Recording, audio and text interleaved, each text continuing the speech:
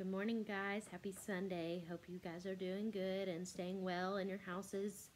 I'm still in quarantine, so we're back again at my house.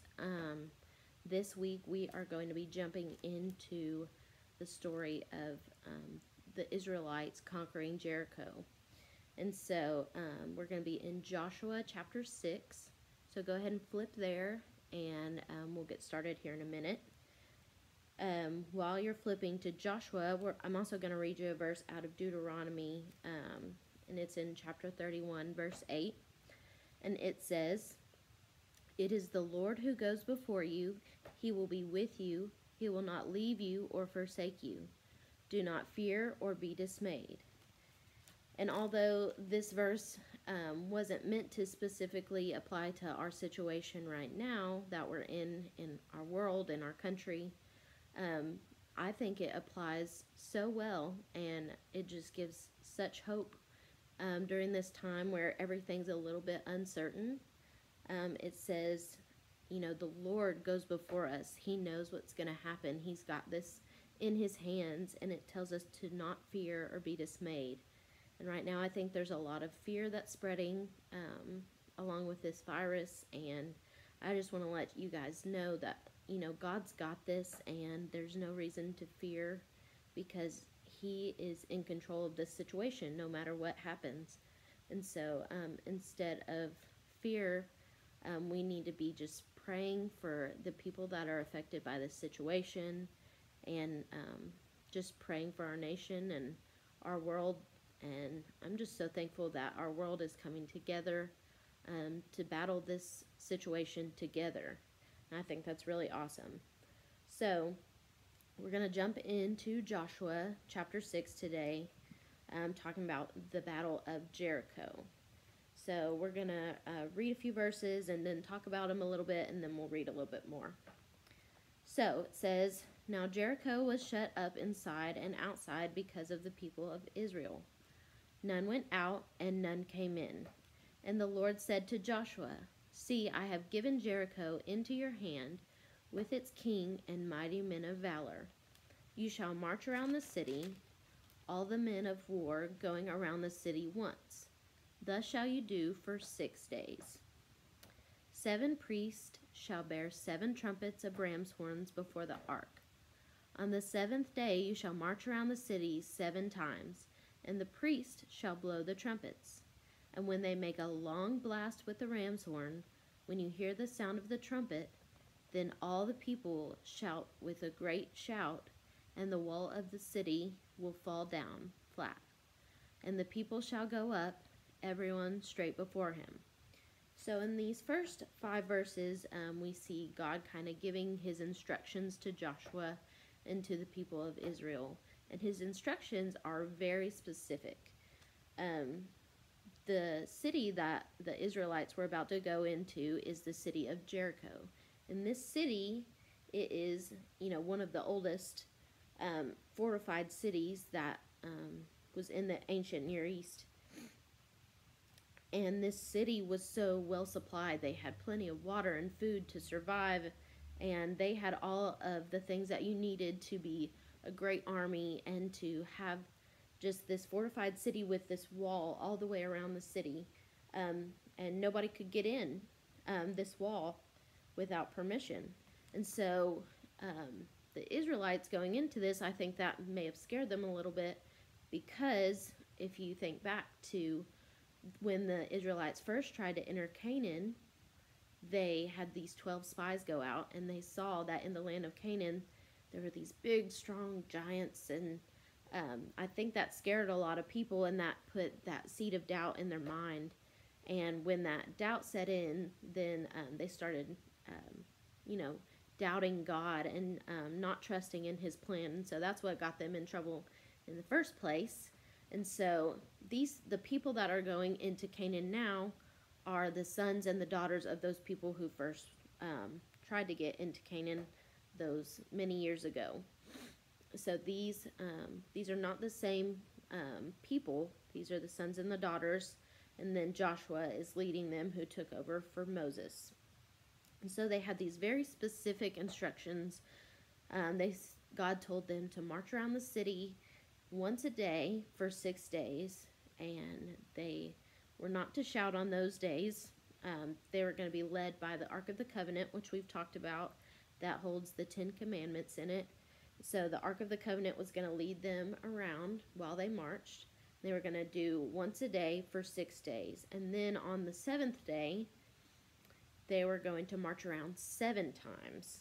And then on the seventh time, they were to shout, and the trumpets were to blow their ram's horn.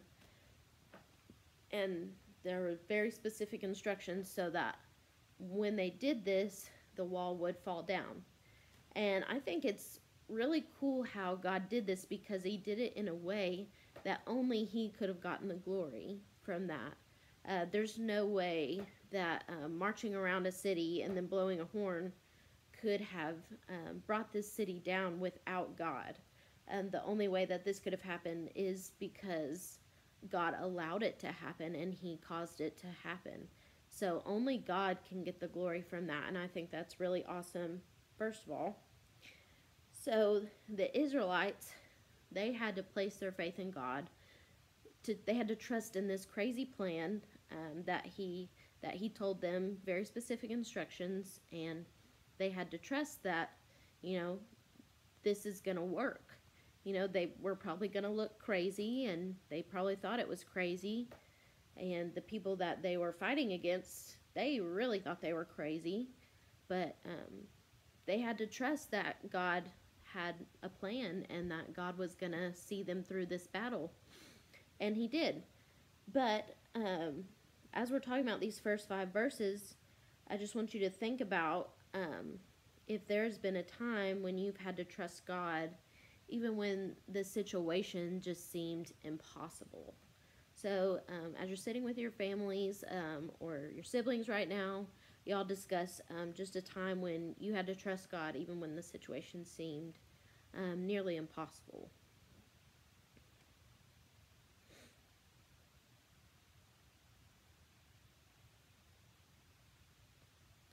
All right, moving on to the next few verses. In verses 6 through 21, it talks about the execution of the Lord's instructions. And so we're going to read a little bit about that here in a minute. It says, "So Joshua the son of Nun called the priests and said to them, 'Take up the ark of the covenant, and let 7 priests bear 7 trumpets of ram's horns before the ark of the Lord.' And he said to the people, 'Go forward, march around the city, and let the armed men pass on before the ark of the Lord.' And just as Joshua had commanded the people, the 7 priests bearing the 7 trumpets of ram's horns before the Lord went forward, blowing the trumpets, with the ark of the covenant of the Lord following them. The armed men were walking before the priests who were blowing the trumpets, and the rear guard was walking after the ark, while the trumpets blew continually. But Joshua commanded the people, 'You shall not shout or make your voice heard, neither shall any word go out of your mouth until the day I tell you to shout. Then you shall shout.' So he caused the ark of the Lord to circle the city, going about it once. And they came into camp and spent the night in the camp. Then Joshua rose early in the morning, and the priests took up the ark of the Lord. And the 7 priests, bearing the 7 trumpets of ram's horns before the ark of the Lord, walked on. And they blew the trumpets continually, and the armed men were walking before them. And the rear guard was walking after the ark of the Lord, while the trumpets blew continually. And the second day they marched around the city once, and returned into the camp. So they did for 6 days. On the 7th day they rose early at the dawn of day, and marched around the city in the same manner 7 times. It was only on that day that they marched around the city 7 times. And at the 7th time, when the priest had blown the trumpets, Joshua said to the people, 'Shout, for the Lord has given you the city. And the city and all that is within it be devoted to the Lord for destruction. Only Rahab and all who are with her in her house shall live, because she hid the messengers whom we sent. But you keep yourselves from the things devoted to destruction, lest when you have devoted them, you take any of the devoted things and make the camp of Israel a thing for destruction and bring trouble upon it. But all silver and gold and every vessel of bronze and iron are holy to the Lord. They shall go into the treasury of the Lord. So the people shouted, and the trumpets were blown. As soon as the people heard the sound of the trumpets, the people shouted a great shout, and the wall fell down flat, so that the people went up into the city, every man straight before him, and they captured the city. Then they devoted all in the city to destruction, both men and women, young and old, oxen, sheep, and donkeys, with the edge of the sword. So in those verses, it just shows us the execution of the Lord's instructions. Joshua led the Israelites into the battle that they had, very little chances of winning without God's help. And that had to be scary for them. But again, these people, I think at this point, they were more willing to trust God. And because they had seen what had happened to their parents, I think they knew that this is what they had to do in order to get into the land. So they were instructed to march around Jericho for 6 days, and then on the 7th day, they would march around for 7 times, and then on the 7th time, they were to shout and blow the trumpets, and the walls would fall down, which they did. It says they fell down flat. So, as strange as the instructions seemed, it worked. And that was all God's doing, and none of their own. They followed God's instructions well. And so because they did that, they were rewarded, and the city fell down, and they were able to conquer the city of Jericho. So take a minute and ask yourselves, do you think that if they had not followed these instructions exactly, do you think that they would be able to conquer the city like they did? So ask yourself that question real quick.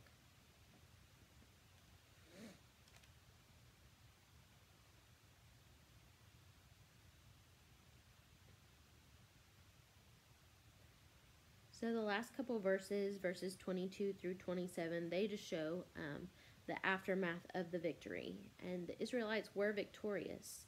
And after such a long time, and after the journey that they had been on, they finally came into the promised land, the land of Canaan. And what a sweet victory that must have been, just getting to be in that promised land that they had been promised so many years ago. If you think about the journey that they've been on, they started in Egypt in slavery so many years ago, and the journey that they had been on led them to this point, to where they were victorious in their battle. That journey that they took, it was rough, it was filled with obstacles, and most of the time they were complaining about something, or not having food, not having water, Moses being a bad leader. There were just so many things that they would come up with to complain about. But they finally got there. They straightened up their act. They finally decided to follow God's plan. But if you think about it, it would have been so much easier had they trusted God the first time around. They made it so much harder on themselves, and they made the journey so much longer than it had to be, just because they didn't have the faith that it took to believe in God's plan. And I think during these times that we're having now, I think we can really relate to that. So think about what you've been doing during this quarantine. Have you been trusting God's plan and knowing that He is going to see us through this tough time? Or have you been worrying and complaining and doubting God? Think about what you've been doing during this time. Has it been honoring to God? Have you used this time well? Think about that for a minute.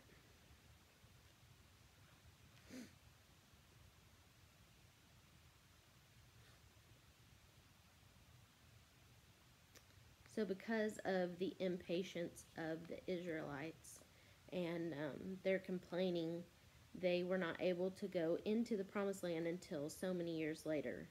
But in this chapter, we finally see them getting to go into that promised land. And I can just imagine, the smiles on their faces knowing that they had finally made it into this promised land. And I know that that was such a sweet victory for them. But think about, like we said, if they had trusted God so many years ago, then they probably would have been there already. So that's our lesson for today. But I just want you to take some time right now and to pray for a few specific things.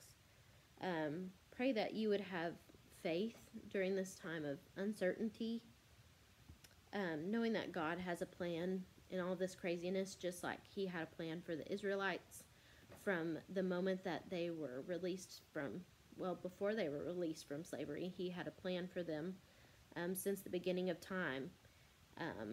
And God used them in his plan to redeem humanity. And so let's just think about and pray about trusting in God and trusting in his plan during this time of craziness. I also want you to pray that you would be patient with your parents, patient with your teachers, patient with everyone that is trying to make it during these times. It's weird for all of us, and we're all trying our best. I pray that you are taking it easy on your parents and your teachers, because I know that they're trying their best, because no one's ever been in a situation like this before. And I know you haven't been either, so this is difficult for all of us. But I hope that you are patient with them, and I just pray that we would limit our complaining and our doubting in God's plan, and that, we wouldn't look to the news, and we won't look to material things for comfort during these times, but that we would look to God's word and look to his promise during these times, because he's the one with all the answers. He knows what's going to happen, what's going to come out of this situation.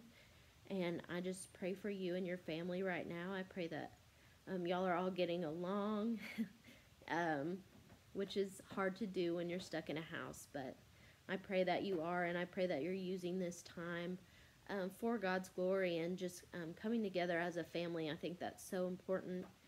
And that is one of our goals as the family ministry of Hot Springs Baptist Church, is just to see you as a family unit, just loving on each other, and parents discipling their children, and that is our hope. And we just hope and pray that that is what's happening at your houses right now, that you're taking this sweet time to just be with your families and love on each other, and doing our best to bring glory to God during this situation.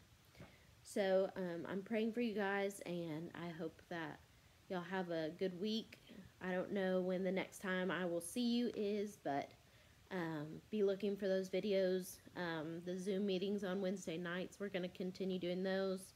We made Play-Doh this Wednesday night, and we're going to have some fun activities coming up the next couple Wednesday nights, and these videos on Sundays. And make sure you watch the live stream as well of Pastor Manley and the other pastors. So yeah, we're praying for you, and hope that you guys are doing well, staying safe, staying inside, and yeah, we love you, and we'll hopefully see you soon. Bye, guys.